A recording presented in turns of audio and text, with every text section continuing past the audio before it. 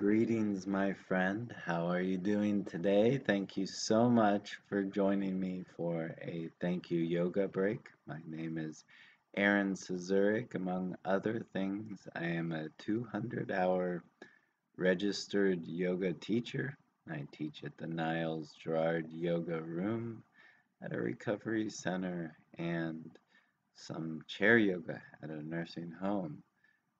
In this series, I wish to bring you my experiences of some of the poses that I do in my personal practice.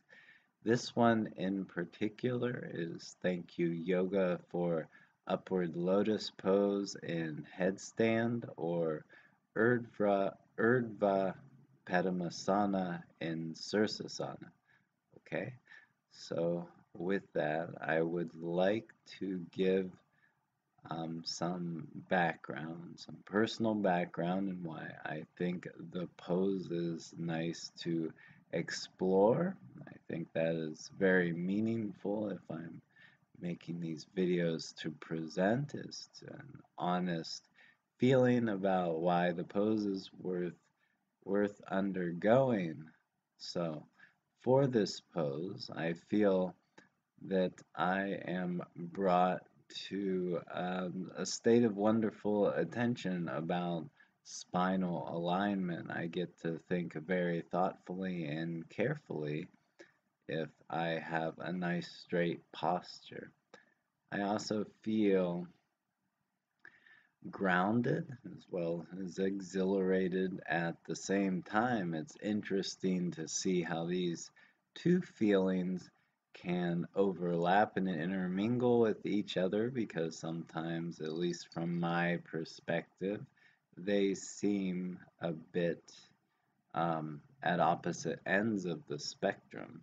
But relaxation and awareness are brought together in yoga, just like yoga is meant to yoke the the body, the mind, and the soul together as one harmonious entity existing within us to bring us to better peace and happiness. There is a lot of opposites that are brought together into harmony, and I feel this pose really helps do that for the feelings of groundedness and energy or exhilaration. I feel a sense of accomplishment within this pose because for me, this pose is one of the more difficult ones to perform in my personal practice. And this leads me to a sense of peace that things are accomplished. They are at a point where I can allow my mind to rest and to just be, and that I don't have to keep striving or achieving. And of course, that does not necessarily you have to mean that you have to do this pose or you have to win the lottery or become valedictorian or something like that. Really, the journey to self-peace is an individual one. So some people may need those things in their life to find peace, but peace is open and accessible to everyone. It's just a matter of finding our pathway to peace. So mine is through this pose, and maybe it might be your pathway as well. That's up to you to decide. Everybody's journey is their own, and it's important to explore it honestly and with one's heart open and receptive to whatever is offered in life because those are our guideposts. And I am very crisp and clear mentally when I do this pose. It takes a lot of attention and care to make sure that I am not going to endanger myself within the pose.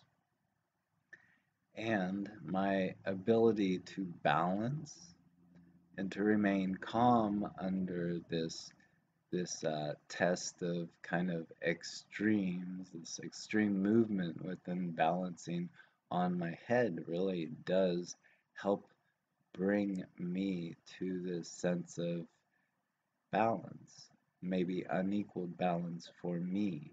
Of course, again, everybody's experience is their own. And now that I have talked a little bit about my experience within the pose, I would like to give some insight onto cautions and contradictions. So, reasons why this pose might not be the best pose for you to study, to take part in. Um, one is back injury. We have headache, heart condition, high blood pressure, menstruation, neck injury, low blood pressure. So it's noted that you should not start the pose if you do have low blood pressure. Pregnancy, it's not a good idea to try this pose. You can practice it until late pregnancy if you are experienced, if you're knowledgeable enough to do so, but you should never start practicing any Sirsasana variation while in pregnancy. It needs some experience first, and then there is a point when you should stop practicing. So, ankle and knee injuries are a contradiction as well, because it does involve an extreme hip opener that does require that you concentrate on opening the hips instead of aligning the knees in an unhealthy way.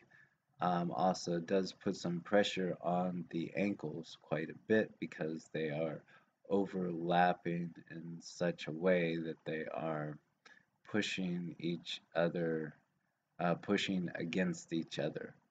So those are the contradictions because of the lotus pose within the headstand. And also, this pose is considered intermediate to advanced, so keep that in mind. Respect the practice, also respect yourself. And if you are wanting to explore this pose and aren't quite confident, make sure that you seek a teacher who has experience. If you want to explore it on your own, make sure that you are very thorough with your preparations, exploring other postures that would lead up to this posture, both in lotus and in headstand. There are several wonderful preparatory poses that I will explore hopefully in later videos. Okay, and so another really helpful tip that I find is to have as much space around you as you can. If possible, have a full body's length in all directions of the balancing point, the point on which you're going to stand on your head, because that way, if the body tips over in any direction, it will not collide into an object. And this is perhaps the number one injury within headstand in its variations, is just falling on objects that cause a injury within the body because there isn't a nice level surface below. All right, and I also would like to give some insights on why BKS Iyengar thinks this variation, as well as lotus and headstand, are beneficial and effective practices to help us into our healthiest, happiest form. Okay, so BKS Iyengar, if you don't know, he is a yoga guru who has since transitioned a little while ago. He is world renowned and he is responsible for bringing a lot of foundation to the West as far as the physical practices and benefits of yoga. Um, Yoga has gone in years recent, so he is a very good guru to study if the physical practices do intrigue you and seem beneficial for you. Okay, so these are found, well, not all of them, but the benefits for um, Urdhva Padmasana in Sirsasana or Upward Lotus Pose and Headstand are found in his book Light on Yoga, page 203. So this posture gives an extra pull to the dorsal region, and consequently, the chest is fully expanded and blood circulates properly in the pelvic area. So it really helps bring health to these areas of the body, also full breath. And to give a little reminder about the benefits in Sirsasana and Padmasana, I kind of summarized them. So this includes a good spinal alignment, increased attention and alertness. It cures stiffness in the knees and ankles. It tones the spine and abdominal organs. In Sirsasana, there is a healthy and pure blood flow throughout to the brain. It helps with alertness and clarity, resilience from colds, coughs, tonsillitis, halitosis, and foul breath, as well as palpitations. It warms the body and helps relieve constipation. Okay, very good. All of that sounds really wonderful. But this pose has to be undertaken with a mind of safety and awareness of what's happening and what you are feeling in the body, what you are feeling in the balance. Don't feel you should proceed if there is a red flag of warning going on. Just go ahead and come out of the pose and try again next time. For me, what I do is I try 3 times. If by the third time I don't seem to be, the pose doesn't seem to be right from the day, I'll save it till the next day and explore it then. I like that rule of 3 is like the mind, the spirit, and the body. So let's go ahead and try to unite these aspects of ourselves through Urdhva Padmasana and Sirsasana or Upward Lotus Pose and Headstand. Okay, and straighten the legs out.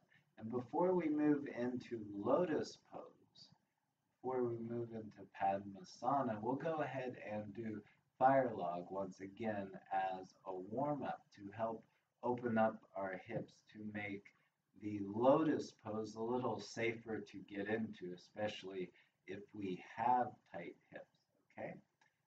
So Agnistam Hasana, here we go. All right, so first what we'll do is we'll go ahead and bend the right leg so that the ankle is on the ground and the sole of the foot is pointing to the left direction. And then we'll bend the left leg and set it over top of the right foot and begin to welcome a nice straight posture, as this will help us better align in the pose and better align with a hip opening to deepen that experience. And then to increase the hip opening, we'll go ahead and we'll move into a forward fold. Okay. So once in the forward fold, we can stretch the arms out like so. All right. We can stay here for a time. I usually count to myself about 10 seconds.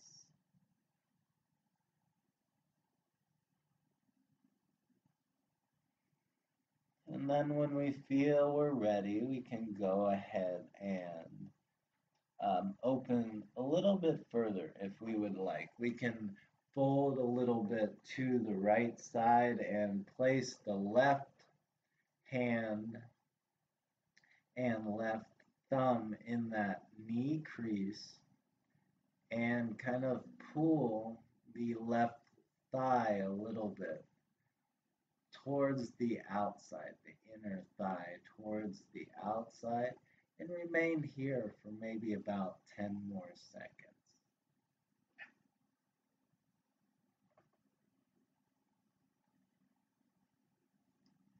All right, and then when we feel we have reached that, we can go ahead, come back up to a nice straight back, and we can go ahead and reverse it, okay? All right, so allowing the left leg to be the bottom leg, so the sole is pointed to the right, and then stacking the bent right leg on top of the left leg so that the ankle is on the knee, taking that nice straight posture to help begin alignment in the pose, to help open the hips up a little further, and then folding forward. Remaining about 10 seconds here.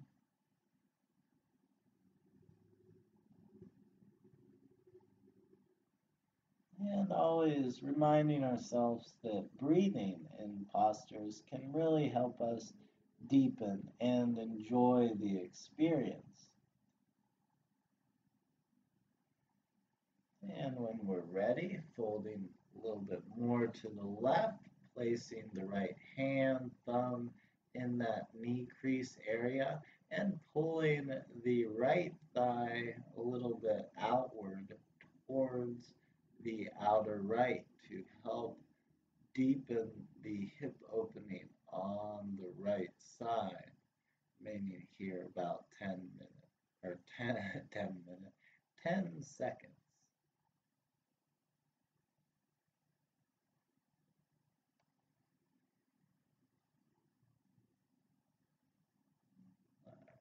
Very good. And then when ready, coming up to that nice neutral straight back, okay? And from here, we'll go ahead and we'll begin to move into lotus pose, okay? So moving the right leg up, straightening the legs, always taking care to move nice and intentionally with ease, not jolty actions. So we're taking care of the knees, learning to be careful, be kind to the knees. Because although lotus pose is a wonderful pose, if we move it.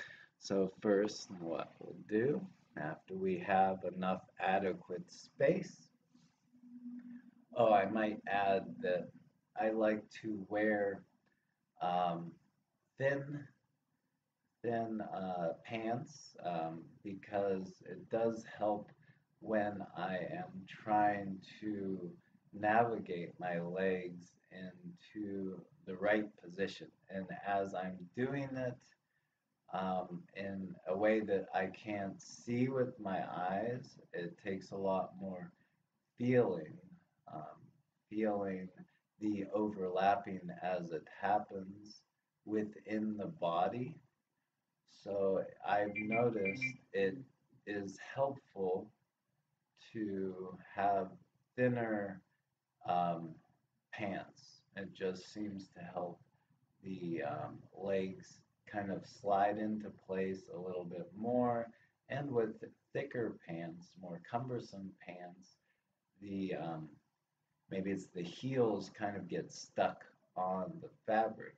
So let's go ahead and move into the pose, okay? So first we'll go ahead and get onto all fours, and once into all fours, we will move into Sirsasana, Okay? So we'll place the head down, we'll come up with the legs.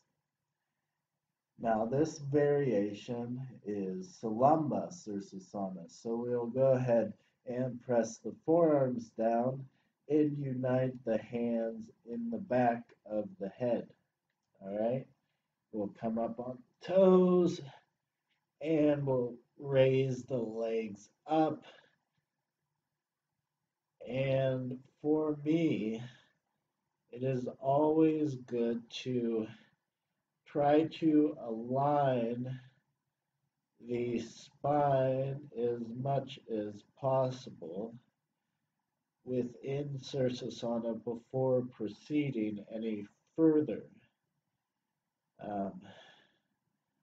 This helps with confidence, stability in the body, okay? And once you have done that, then you can begin to move into the lotus position. I start with my right leg first. It comes down. I put my kind of the side of my foot in that left thigh, and I begin to turn the left leg out. Okay? And then gradually kind of helping that into place over top the right leg. All right, and once this feels like you have been here long enough, I invite you to regain your alignment and regular Sirsasana. Okay, you may take a break here if you need to. Otherwise, you can move into the other side. So this time, it's the left leg that comes in first.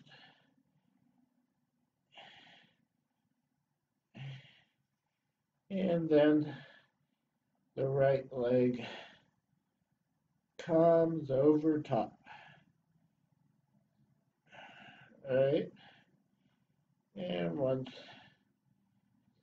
you've been in here long enough, I invite you to find that alignment once again.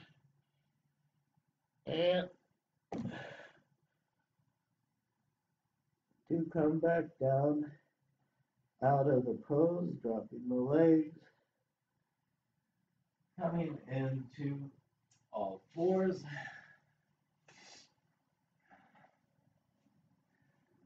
Okay. And then maybe sitting on the heels,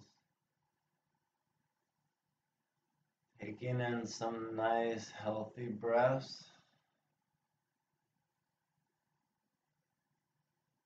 Maybe moving the head back and forth, rotating. Okay. If the knees feel a little odd, like they may need to be realigned, go ahead and take a forward fold, reaching arms up, hinging at the hips, legs straight, and folding forward to your own degree.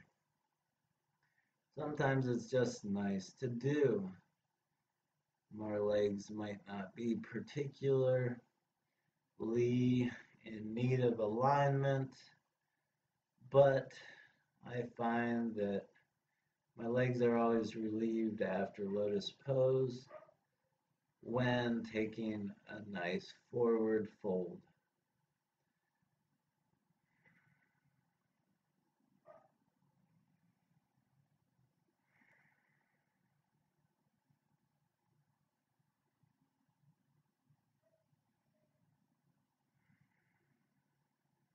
Very good. If you have other poses, I invite you to continue on with your sequence. Otherwise, I invite you to either take a laying pose or a seated pose. Okay. To check your alignment with your spine.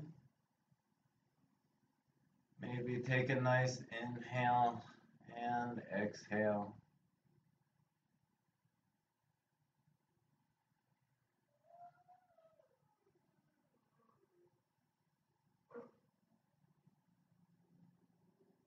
Maybe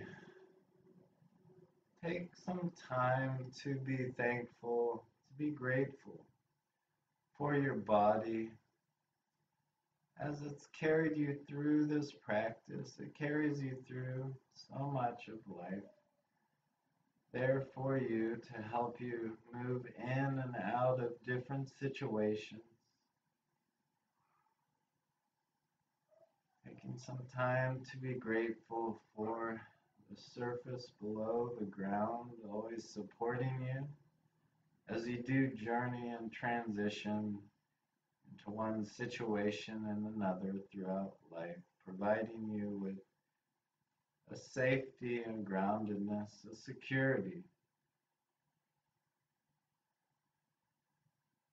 Then thanking also the vital breath which grants us all these possibilities in life, which makes it possible for the journey, which makes it possible for wonderful practices like yoga and whatever else that we enjoy in our lives. Without the breath, it wouldn't be possible to enjoy these experiences. So thankful for the body, the ground below, and the vital breath.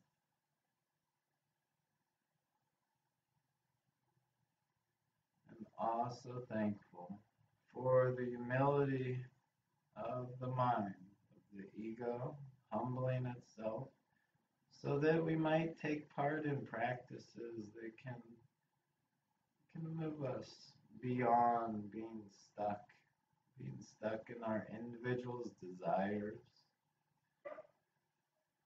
The things that I have noticed through my own life experience can easily make life stale, make life boring and stagnant, and just in wanting more and more, never finding satisfaction. Thanking the mind for humility, for conceding its selfish desires, for allowing us some space to practice these more inclusive practices in life that help unite all living beings into one healthy, harmonious entity, one healthy, harmonious body that is moving towards greater health and greater happiness. One good practice at a time. So thank you so much for being here, my friend. Thank you. Thank you for being a participant of this Thank You Yoga break. I do hope that you enjoyed the exploration. I know I was a little concerned that I might not be able to demonstrate this pose without quite a bit of difficulty, but it actually went pretty well, I do think. I hope you think it did as well.